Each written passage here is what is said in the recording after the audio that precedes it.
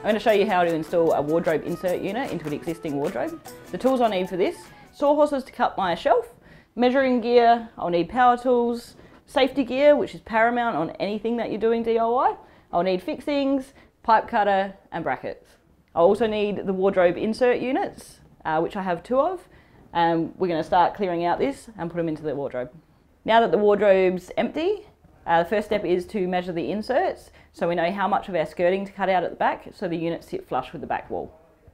Okay, so the measurement's 610, so what we need to do is measure out from the skirt on the side of the cupboard, measure 610 out, and then mark the skirt so we can make the cut. So now I've made the mark on the skirt, I'm just going to cut it out using the multi-tool.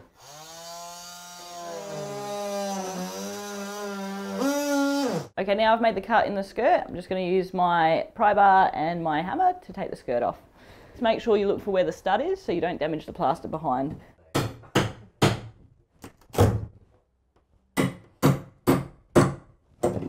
Now I've removed the skirt, I'm just going to remove the nails from underneath. Now we're going to put our first wardrobe insert unit into this hole, and then we'll repeat the process with the other unit. The next step is to put our shelf in. The shelf's going to sit on top of this unit and be supported with cleats at the back and at the side. So I'm going to measure and cut to length the shelf now using my circular saw.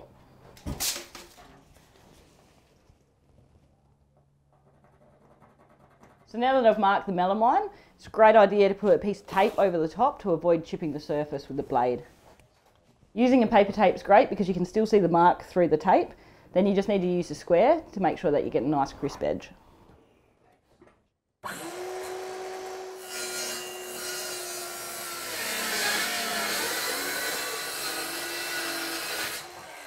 Okay, so now that we've cut our shelf to length, we're going to install our cleats. To do this, we just measure from the base of the cabinet to the top, because the shelf will be sitting on top of the cabinet, and transfer those measurements over to the wall. We'll do our end cleat first, and then we'll run the back cleat from the same height as that cleat straight through to the top of this unit.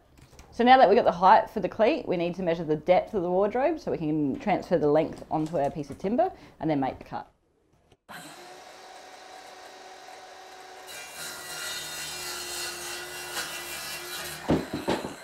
It's important when fixing your cleat to the wall that you know where your studs are. I know where they are in this cupboard, but if you don't, then a really good idea is to get yourself a stud finder. All you do, pop it on the wall and move it across until you get an indicator that there's a stud behind. Just mark the spot and then drill and screw into that. Now that I marked my cleat where the screws are going to go, I'm just going to pre-drill and then we'll screw it onto the wall.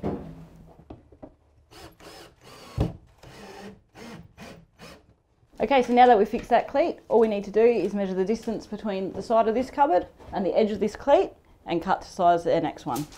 Whenever you're cutting a piece of timber to length, make sure that you cut both ends of the timber so that they're square, so they fit nice and snug up against whatever you're fitting it to.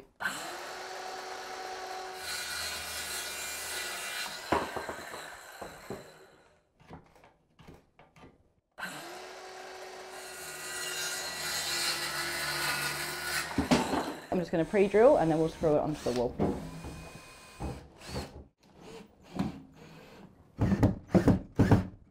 It's really important that the back cleat is level, otherwise your shelf is going to be out. Now that the cleats are in position and we've checked that they're level, we're just going to pop our shelf on top and make sure that it fits. So now that the shelf's in, we're just going to put some screws through the top into the cabinets to secure it in place, just in case it pulls forward. So now that the shelf's in, we're going to measure and cut our rail to hang our clothes from. A couple of things to think about when you're doing that is how deep your coat hangers are going to be. So you want to make sure that your rail's at a distance back, that your coat hangers aren't going to protrude through the front of the cupboard, and also that they're not going to touch the back. So somewhere around the middle, in this case, will be fine. If your cupboard's deeper, then obviously you've got a bit more room to play with. So we're going to use end rail fitters, so they fit over the end of the rail and they hang from the shelf underneath. Let's measure and cut this rail to size and then we can hang it. When using the end caps for your rails, you need to cut the rail 10 mil short of the overall length because it sits inside of your end cap, which tapers off at the end. When you go to cut the rail, it's a good idea to use some tape of a brighter colour because the lead on the silver is hard to see. To cut the rail, I'm going to use a pipe cutter. The way a pipe cutter works is that there's a rolling cutting blade at the top and 2 rolling discs at the bottom. All you do is put it onto the pipe,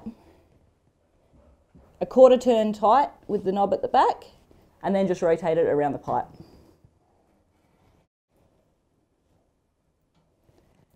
Each rotation around the pipe, you just need to do another quarter turn and keep going until it cuts right through.